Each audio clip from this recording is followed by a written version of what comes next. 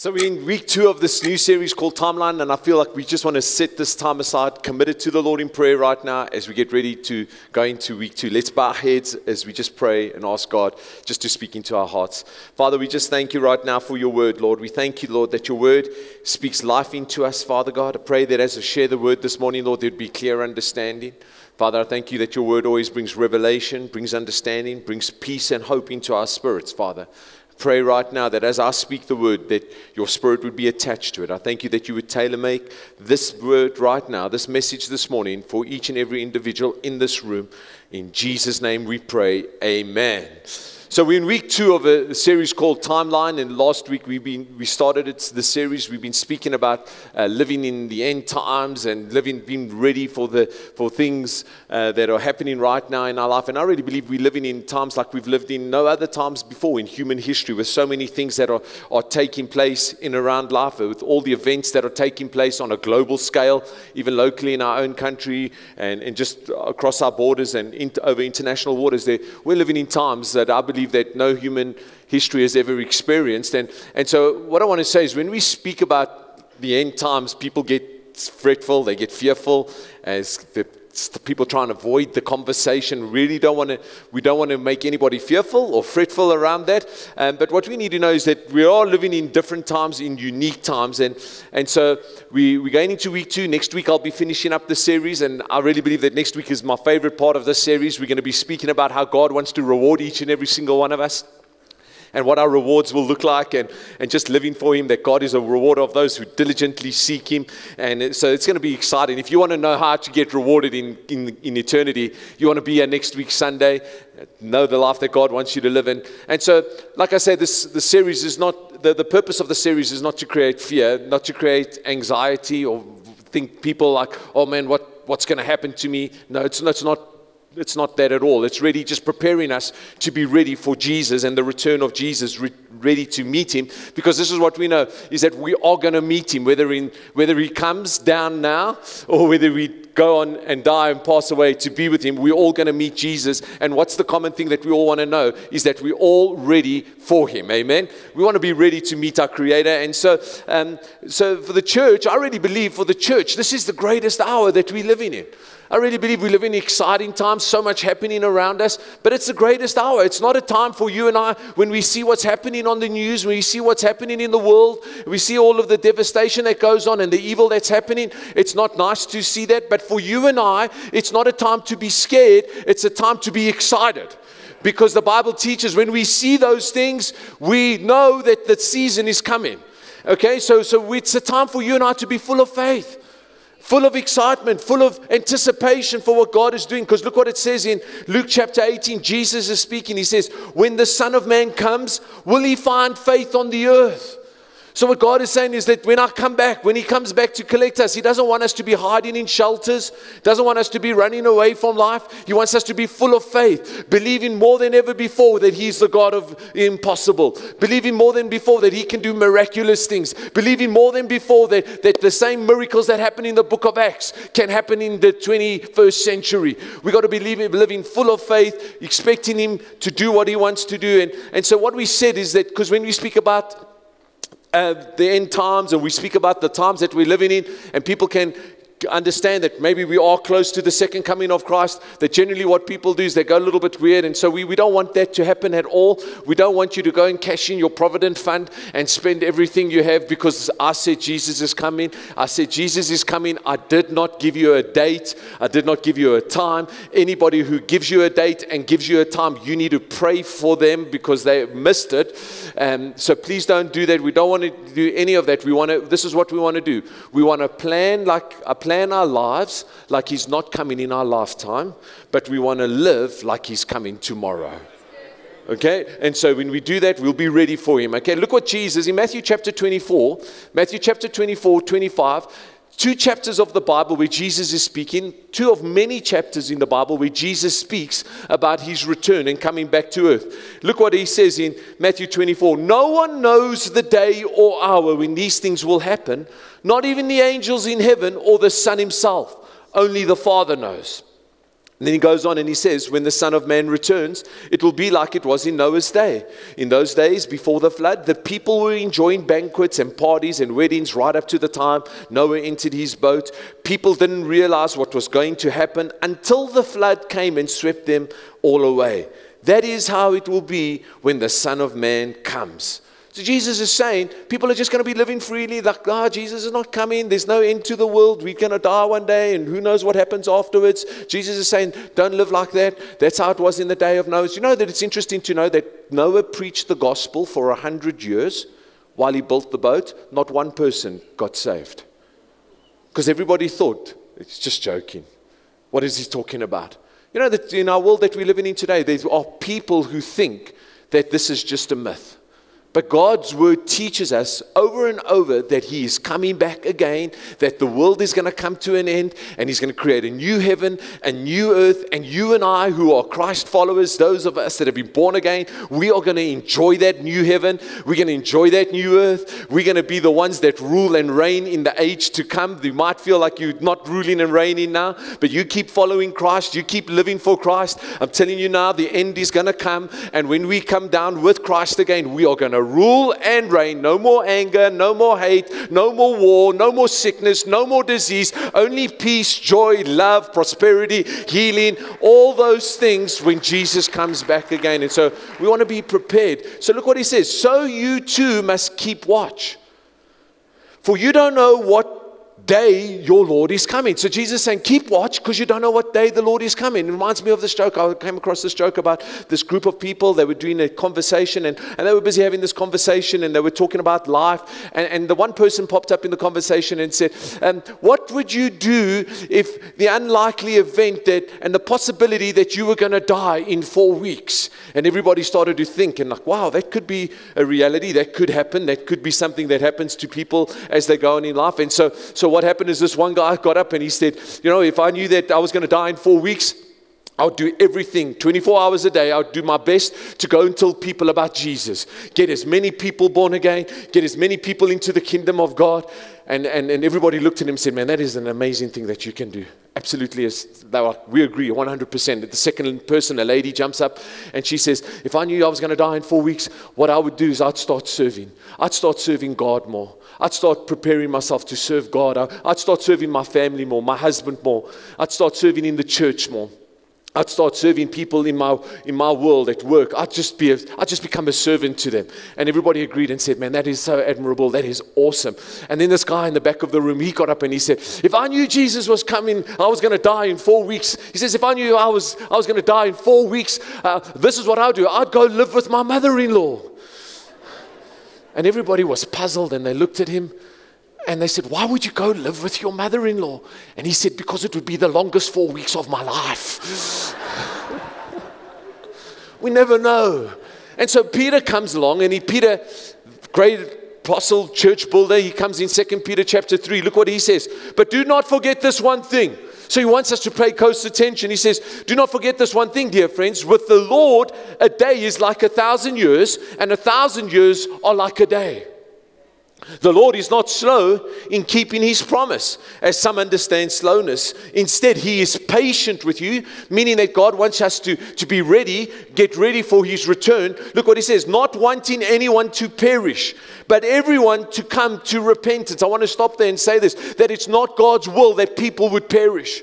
It's not God's will that people would go through the suffering and go through pain and be disconnected from him. It's God's will that people would have relationship with him. God loves the world, for God so loved the world. Let me just say this, God loves you this morning.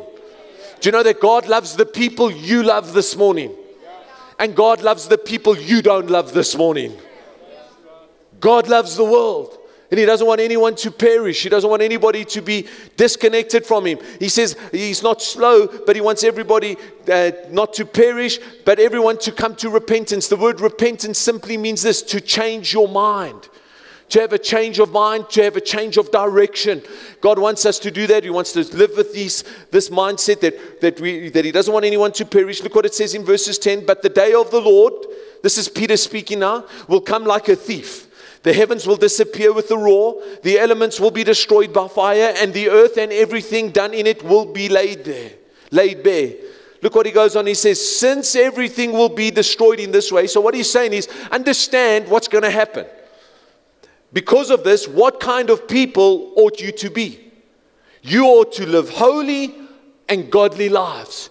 So what Peter is saying right there, God is saying in our word, is that how do we prepare ourselves to meet Christ? How do we prepare ourselves for the second coming, or when Jesus comes? How do we do that? We ought to live holy lives. And this morning I want to encourage us, let's be aware of the times we're living in, but let's be focused on the way we live in. Because we can be so focused on the times that we lose focus on the way we live in. And so we want to do that. We want to be focused on that. In the Jewish calendar, if you know, there's a thing called the Jewish 7-day theory. Something you can research. It's the Jewish 7-day theory. And it talks about one day as 1,000 days to the Lord, and 1,000 days as 1,000 years as one day to the Lord. And the whole concept of this theory is that everything is going to reflect the nature of Christ. And it says here, it talks about where the extent of human history, the 7-day theory talks about the extent of human history will reflect creation. And the creation story is made up of 7 days. 6 days God worked, 7th day God's rested.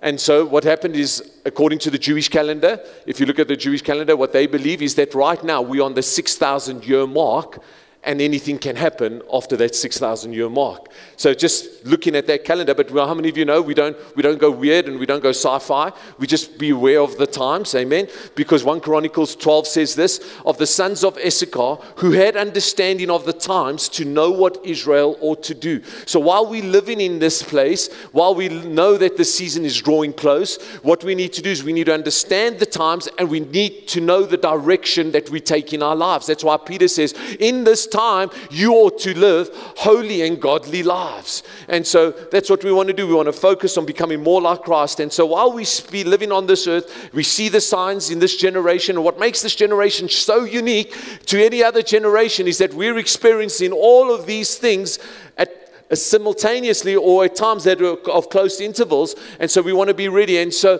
this morning, I want to talk a little bit, just for the few moments, on times and seasons. And times and seasons. Ecclesiastes is our passage we're going to read from. It says, for everything there is a season. Everything there is a season. A time for every activity under the sun. A time to be born and a time to die. A time to plant and a time to harvest. And as you read that passage, you'll see that there is a time for a lot of things that take place in our life. And in Scripture, whenever we see the word time and seasons, we need to know that they have two different meanings. Time is different to seasons. Those seasons are made up of time, and time makes up a season. They are two different things. They're very unique. Time is referred to as a situation, an incident, moments, things that we face, things that happen under the sun. Time is everything that happens under the sun. Seasons are spiritual. Seasons are things that happen above the sun. Seasons are things that God has implemented. You see, there's two words when we talk about time. There's two words in the Greek that refer to time. The first word is the word chronos, which is where we get the word chronological time. It's where we get the word time. It refers to clock time. That time is measured. That time is measurable. And time, as long as we're living in time, and as we live in under the sun, we're going to be measured by the things that we do under the sun. Amen. This is what we know, is that success is measured by time. Life is measured by time. People, when you go to the tombstone of somebody, you'll see the time that they lived, the years that they lived. Everything is measured under the sun. In time. In sports, time is critical. In actual fact, athletes are made champions through time, because of time. Okay, and so teams win games based on time. You can win a game or lose a game in the last minute. Time is important, it's imperative, amen. Chronos, meaning the time that we live under the sun, is where we live. This is where life happens. This is where we experience everything that happens under the sun. In time we sow, in time we reap, in time we laugh, in time we cry. Everything happens on this earth that is happening to us right now while we live in life is time. It's called chronos. We make decisions in time. What kind of a house you're going to buy, what kind of career you're going to choose, what kind of life partner you're going to choose, marry. You make decisions on how many children you're going to have. We make all of these decisions in time, and time is important to us, and we need to make the best of every time. And that's why Paul goes on in Ephesians 5 and he says, make the best use of the time. Make the best use of the time, because the days of evil. The days are evil. Therefore, do not be foolish, but understand what the will of the Lord is. You know what is so amazing? That there's not many things in life that are equal. Like, you know, we're all born into different families. We're all born into different races. We're all born into different systems. But you know what? One thing that is equal for each and every single one of us is time. Is that we all get 24 hours a day that we can live out our lives. Time is equal, and how we use time and how we apply time in our life is going to impact our life. And Paul is saying, use our time well, because how many of you know the days around us are not so bright? We've got to use them because the days are evil. And that's why he goes on in 1 Corinthians chapter 9, verses 26. He says this, so I run straight to the goal with purpose in every step. I fight to win. So what Paul is saying, every step I take, every move I make, I do it with purpose. I do it with purpose because everything around us is about to change, because there's a time for sowing, there's a time for reaping. Everything changes in time. And so he's saying, while I'm living under the sun, listen, church, I want to encourage us, while we're living under the sun, we got to live with purpose.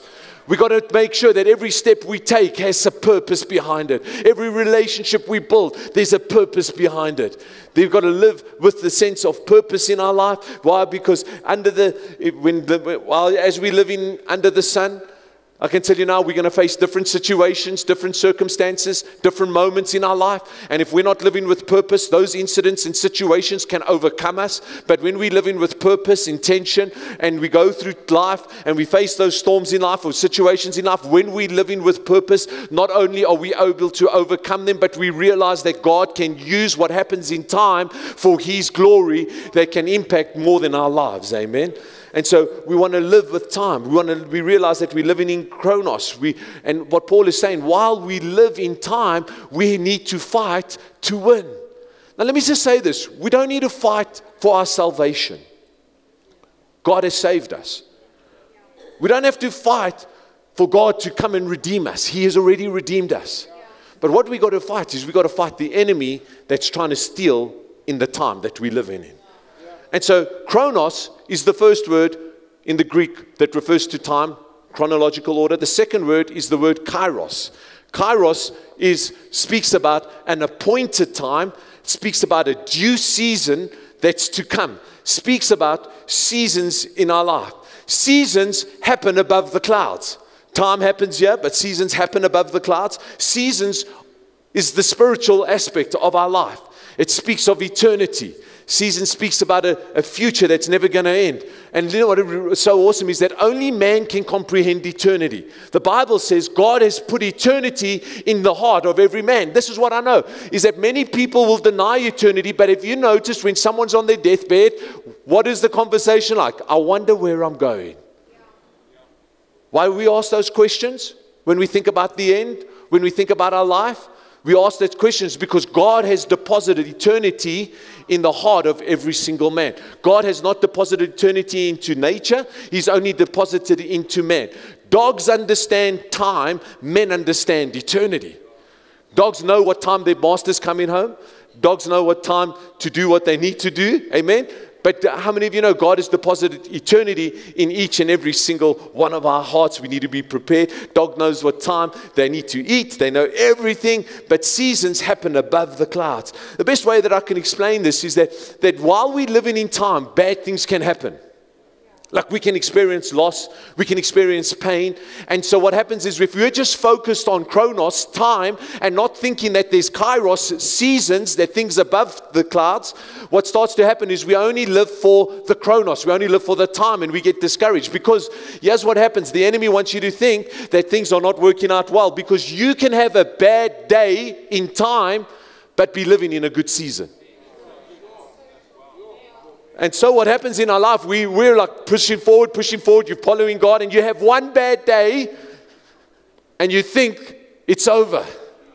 But it's not over, because we live in time and seasons. Time is under the sun, seasons are above the sun. And we need to realize that our life is not just based on time, it's based on seasons. And we're going to live in seasons, not in time, when Jesus comes back. And so we need to be ready for that. And the best way I can explain this to you is that sometimes you can go through a hard situation. So like, for example, we went down to Cape Town. And while we were in Cape Town, we took off at early afternoon. And the sun was out and it was a beautiful day. And we started to fly and we went above. And while we were flying, everything was peaceful above the clouds. And we came into Joburg International, OR Tambo, and we started to land. There was a storm going on. And the plane was shaking. And we were holding our breath. And things weren't so well. There was lightning. There was thunder. Everybody on the plane was nervous. We landed on the runway. The storm was still going on. It was a bad storm. But above it, there was peace. Just because you're going through a bad storm, just because you're going through a difficult time right now, it doesn't mean it's a bad season in life. And I really believe that the enemy really tries to confuse us with time. You see, because in time, in time we think it's over. But above the sun, you need to know this, above the sun, you have won. Above the sun, the battle has been won. So the enemy wants you to focus on time, because if you focus on time and you have a bad day and you mess up, or you slip up, or you fail, he makes you think your time is over. But it's not. Because above the clouds, above the sun, the victory has been won. The devil has been made a show of him has been made openly. Jesus defeated him, and the season is a good season. That's why you and I, as Christ followers, have every reason to wake up with the joy of the Lord when there is a storm, because the storm is in time, but the season determines my destiny. And so I want to encourage us, not get discouraged in things. And time, what we need to know is that things change. Everything changes in time. The Bible says there's a time for sowing. There's a time for reaping. There's a time for laughter. There's a time for crying. There's a time for peace. There's a time for war. Everything changes. Things change in time. People change in time. You can have relationships today that are so close. In 15, 20 years' time, those relationships may not be in your life. Everything changes in time. Time is like a pendulum. Political powers change in time. Economic situations and climates change in time. In 2005, 2006, nobody thought there would be a global recession. Everybody was buying. Everybody was investing. 2008, recession. Let me just tell you right now, things might be tough right now in your life, but it's time.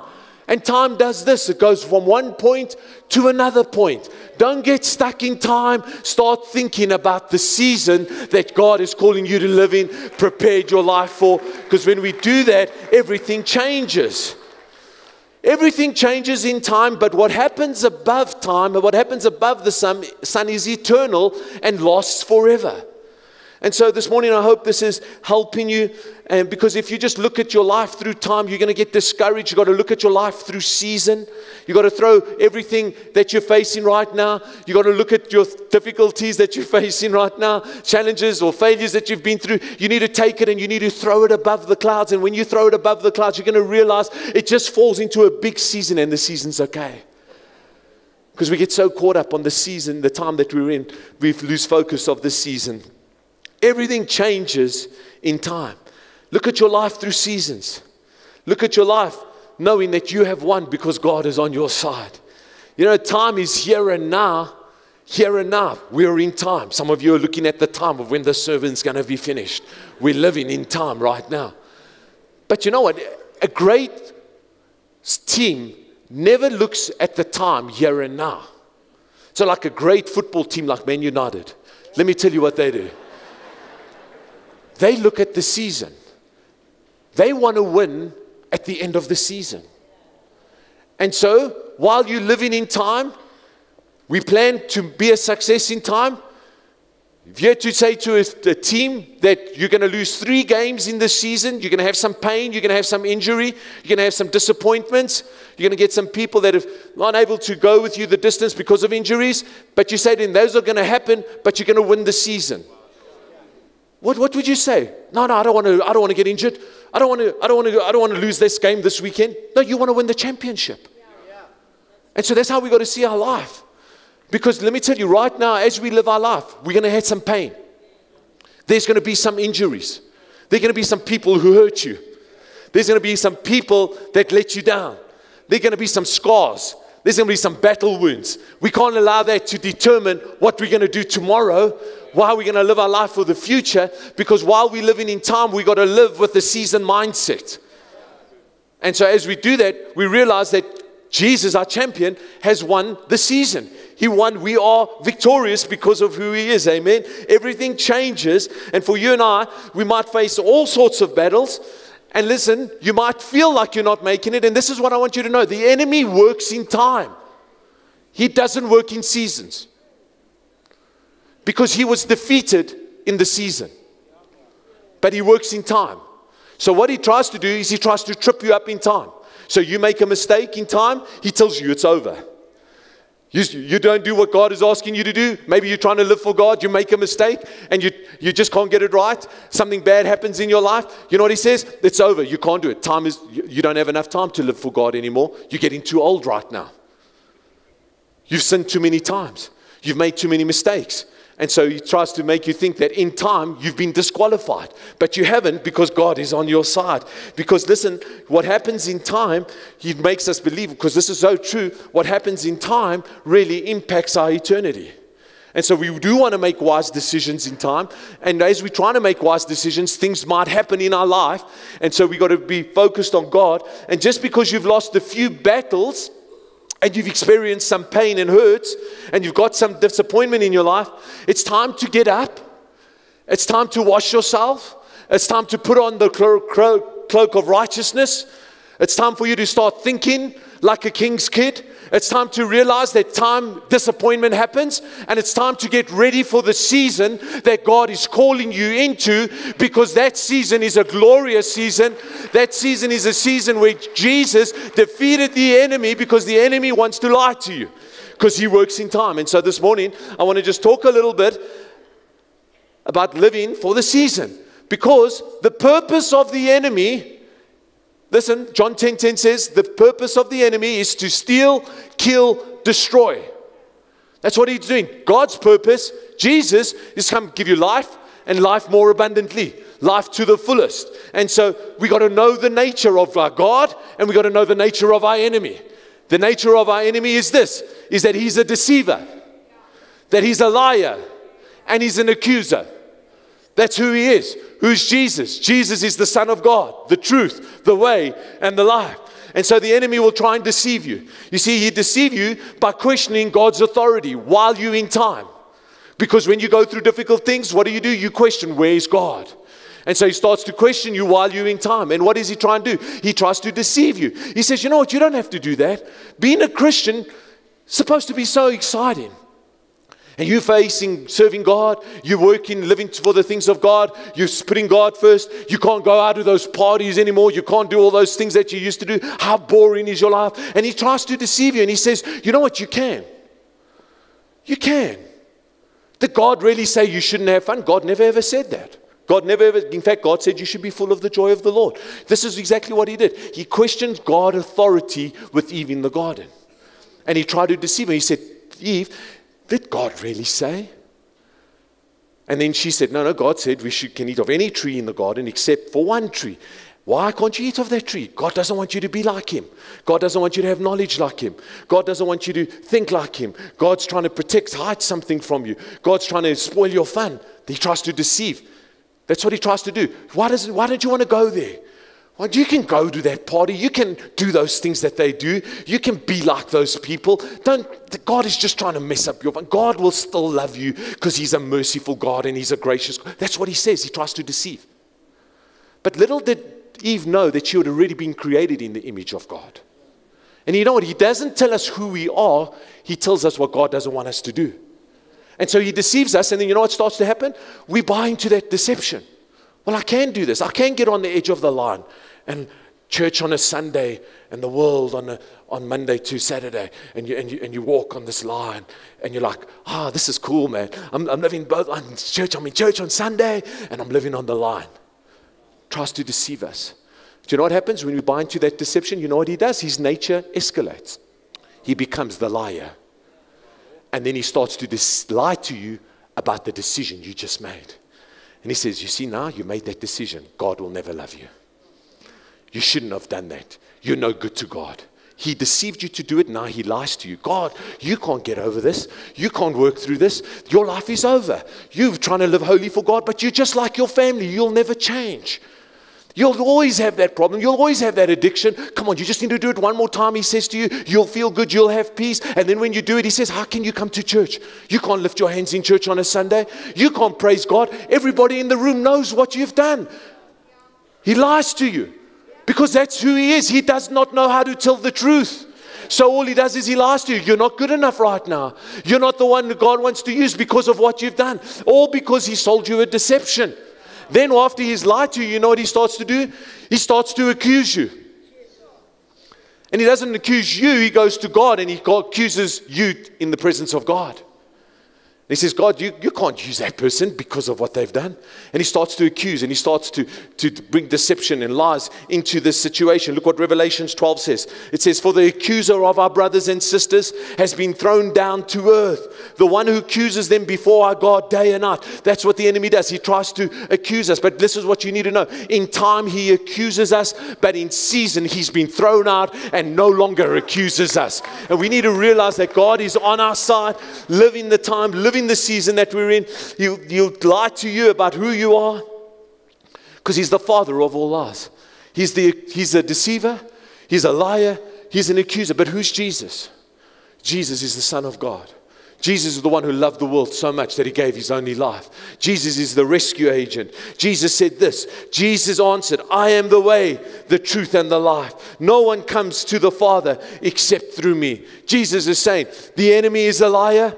He's a deceiver, he's an accuser, but I am the truth. I am the way. I am the life. I'm the one who's going to get you to where you need to go to. When you fall in time, follow me. I am the way. When you feel discouraged, I'm going to tell you the truth of who you really are. When you feel like the enemy's accusing you, I have defeated him openly and destroyed him. You need to know this morning, church, you might be going through a rough time and the enemy might be lying to you right now, but Jesus said, I am the way, I am the truth, and I am the life. I'm the only one who can restore, bring healing, bring restoration into your life. And so we realize that he lies to us. Jesus, who is Jesus? He's the truth. So when you sin, when you fall, and you mess up in time, Jesus doesn't come and condemn. He forgives. He restores. He strengthens so you don't have to go back. He shows you the way to avoid the way of deception, to avoid the liar, to avoid the accuser. He does all of that in our lives. Why? Because he loves us so much. Look what Jesus is. Jesus is the advocate. An advocate is somebody who pleads another's case.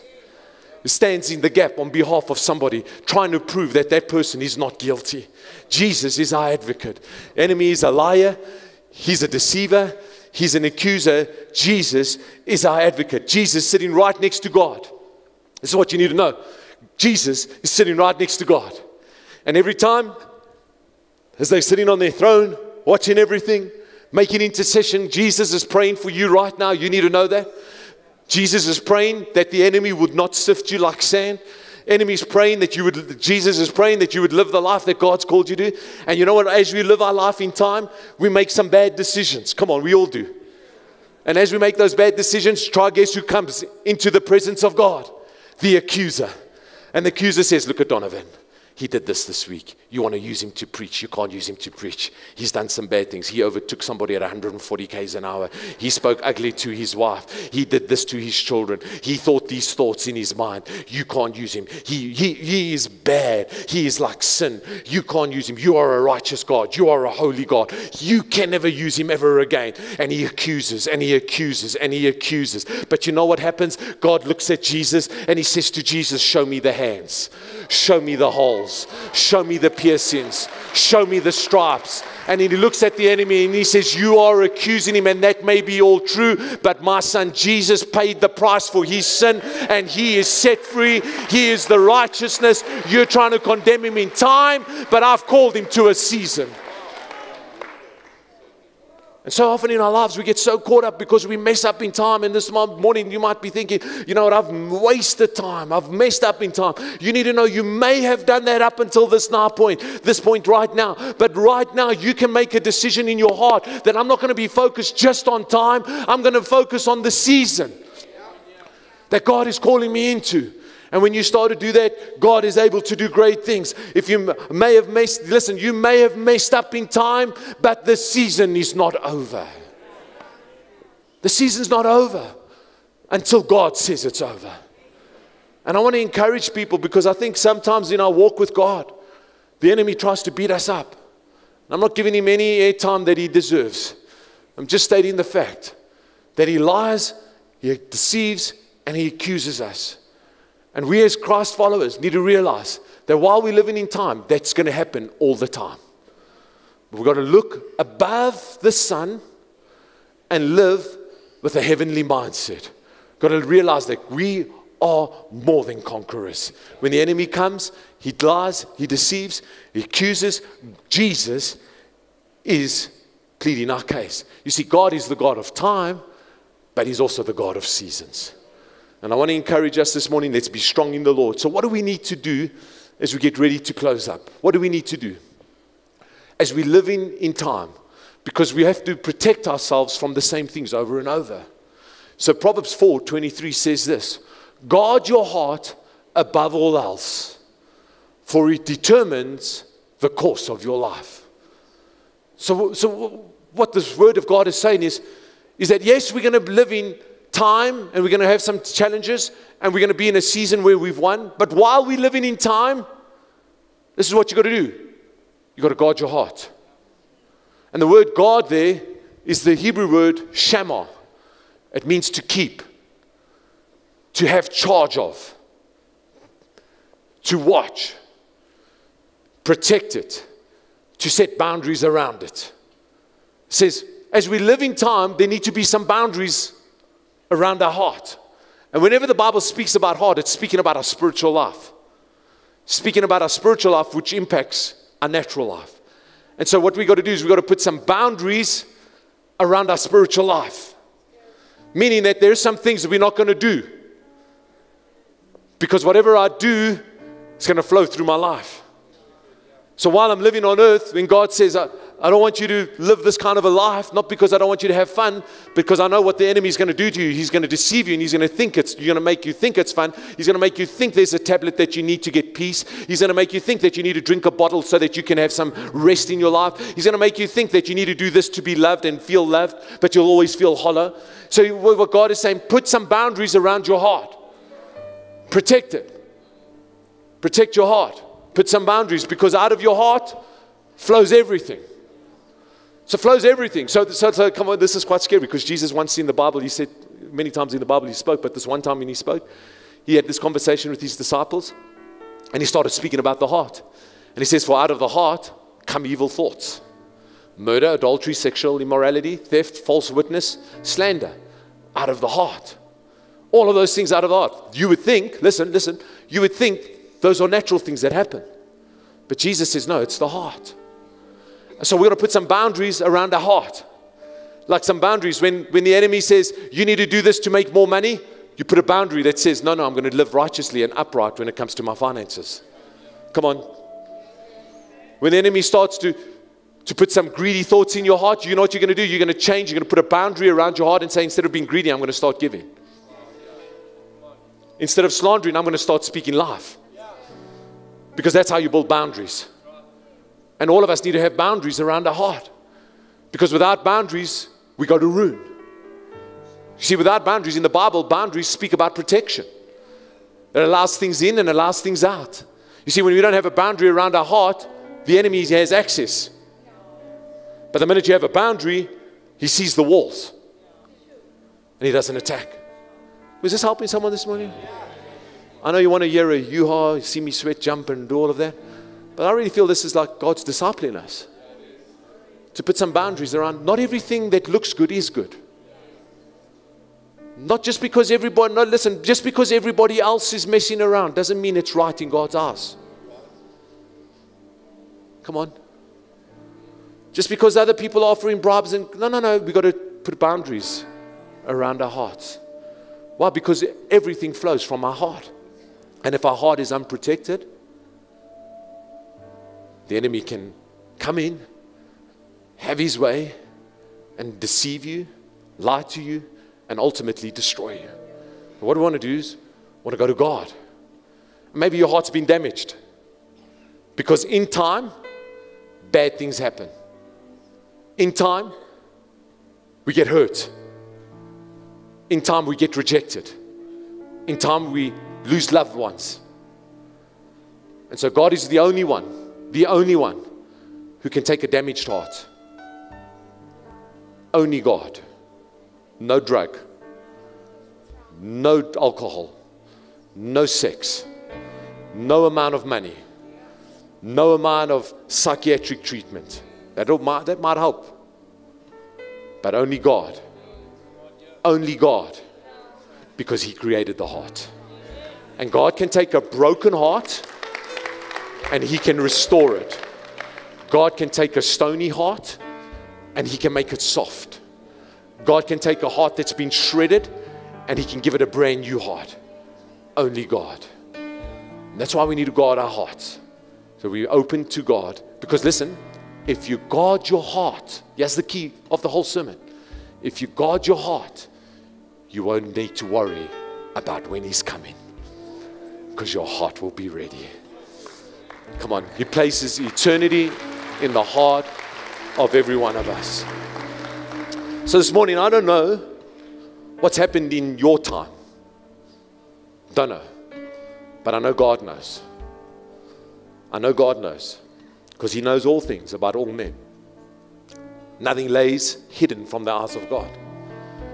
And so maybe today your heart's been damaged. Maybe your heart's been hurt. Maybe your heart's feeling rejected. Maybe your heart feels like it's wandering. Maybe your heart feels like it has no direction. You need to go to the one who knows the heart. You need to go to Him and ask Him, Lord, I need You to do a work in my heart. How do you know when God needs to do your work in your heart? It's very simple. I saw it in my own life this week. Is when I behave in a way contrary to the way He wants me to live. Simple as that. When I do things that don't line up with what He wants me to live, what's going to be good for me. And I need God to do a work in my heart. And I believe many men and women in this room, we need to ask God, God, would You do a work in my heart? And you know what I love about our God? Is anyone who calls on the name of the Lord will be saved. That He never turns a deaf ear or a blind eye to the cry of His people. And so right now, every head bowed, every eye closed, I want to ask you, this is not a salvation call, this is not an altar call, this is just a call to ask people in this room. You've identified that as you live in time, under the sun, there's been battles, there's been hardships, there's been situations, incidents, moments, good times, but there's also been some hard times. And often those hard times kind of define us. Today, God doesn't want that to define you. And you'd say, right now, I need God just to do something in my heart. I've got hurt. I've got some unforgiveness. I've got some questions. I'm not trying to say that you need to understand it all. God's bigger than that. This is not a saying, do you know the path forward? That's not what I'm asking. Because some of us, we may not know the path forward, but when we give it to God, He might reveal the path forward. And you'd say, you know what, I've identified some things in my heart. Maybe I'm angry. Maybe I'm frustrated. I'm disappointed. Maybe I just feel like I need more. There's an element of greed or whatever it is. We all have something. Maybe it's lust. Maybe it's a sense of pride, of power. You say, God, I need you to do work in my heart. I need to put these boundaries around my heart. If that's you this morning, I want to count 2, 3. If that's you, just raise your hand and I'm going to say a prayer for our church. 1, 2, 3. Hands going up. You identify these things. God, I pray right now for each and every man, every woman who has their hand raised right now. Father God, I pray right now, Lord, that we would live for you, Father. That you would give us the strength and the courage, Lord, just to identify these issues in our heart. And just as we have right now, God, we give them over to you. We give these fears over to you. We give these concerns over to you. We give this worry, whatever it is in our heart, Lord. Father God, I pray that you would just purify our hearts, Lord. Strengthen our hearts. As David said, search our heart, O God, and create in me a clean heart and new heart. So God, right now, I thank you that you are the great physician, the surgeon, and that you're working in hearts, working in lives, working in situations. And Lord, that you're renewing us, strengthening us, reviving us, restoring us, rehabilitating dreams, hopes, and aspirations. Right now, I thank you, Lord, that you are the only one who can heal. You're the only one who can restore. And so we put our hope and our trust in you right now. In Jesus' name, we thank you, Lord, that we live in with a healthy heart, with the breath of God in our hearts, in our lives. So pray right now by the Holy Spirit. Holy Spirit, you would breathe upon every heart, every situation right now in Jesus' name. Amen. Amen. Come on, let's give God a great hand. Amen.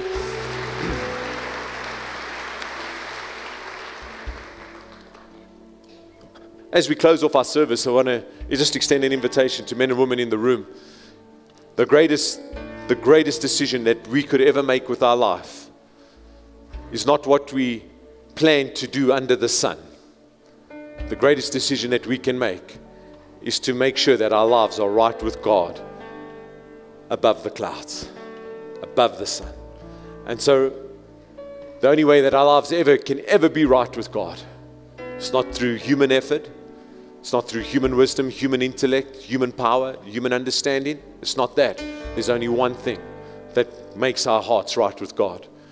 And that's accepting Jesus Christ as His Lord and Savior, as our Lord and Savior. Jesus said, I am the way, the truth, and the life. No one comes to me. No one comes to God. Jesus is very clear. No one comes to God except through Jesus. It's not through anyone else. It's only through Jesus. And today you would say to me, Donavan, I don't know Jesus Christ as my Lord and Savior. I don't have that personal relationship with Him. I want to tell you right now, you can make that decision in time right now, and it'll change your whole season. And so I want to ask every person, bow their heads, close their eyes right now. And if that's you this morning, you need to know that you have a God who loves you, a God who desires that none of us would perish, none of us would be separated from Him, none of us would be absent in His kingdom, but every one of us would be a part of His kingdom. He's building a home for every single one of us in this room. And so right now you'd say, you know, Donavan, I don't know the Lord Jesus Christ as my personal Lord and Savior, and today I want to make that decision. Today I want to get my life right with God. Most important decision of your whole life is to make sure you're living right with God, that Jesus Christ is your Lord and Savior. Heaven and earth are real places. Earth is where we live. Heaven is the place that God has destined. The truth is this, is that heaven is a place for people who accept Jesus Christ as their Lord and Savior. You know, hell is a reality. People don't like to talk about it. People don't like to engage in conversation, and we're not going to do that right now. But what we're going to say is that hell is a reality, just like heaven is a reality. And hell was never planned for any person to go. It was never God's plan. But because people reject Jesus Christ, they don't get to see a life in heaven with God. And today you can change that. You can say, you know what, I want to receive Jesus Christ as my Lord and Savior. I want to have a relationship with Him. You see, God is about relationship, not about do's and don'ts. And so I want to count to 3. And you've never made Jesus Christ your Lord and Savior. On the count of 3, just raise your hand where you are. 1, the Bible says, for God so loved the world that He gave His Son. You need to know that today God loves you with an unconditional love. He loves you more than you'll ever know. to whatever's happened in your past, whatever's happened in time, whether it's good or bad, is insignificant right now. It doesn't determine your future. What determines your future right now would you say, God, I receive you as my Lord and Savior. Jesus, be my Lord and Savior. You see, God loves you, unconditional love. And so maybe there's things that have happened in your past that you're not proud of. Maybe there's things that you would never want to share with anybody because of what's happened. That's okay. You need to know, even because you don't want to share that, you don't need to share that, but that doesn't change God's love for you. He loves you with an unconditional love. 3 right now, if that's you, and say, yeah, I want to receive Jesus. Raise your hand. Thank you, thank you, thank you. Just keep your hands up high wherever you are. We want to count you in on this. Thank you. I see your hands going up right now. Anybody else that would say, yes, that's me. I want to receive Jesus as my Lord and Savior. You can put your hands down right now. You can put your hand down. Thank you. Maybe in the room this morning, and you'd say to me, Donavan, I used to follow God. I used to serve Him. I used to be committed.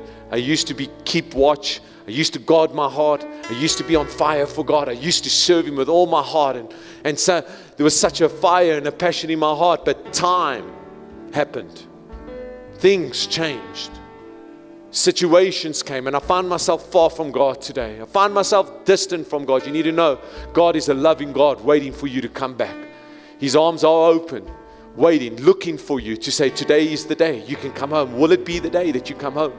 And you say, you know what, I need to recommit my heart. I need to recommit my life. I feel like that prodigal son. I went out and I just was worse off, but now I want to come home into my master's house. If that's you, you say, I want to recommit my heart. Right now, just raise your hand and I want to include you in that prayer. Thank you. Thank you. Just keep your hands up. We want to just identify where you are. Say, yeah, that's me.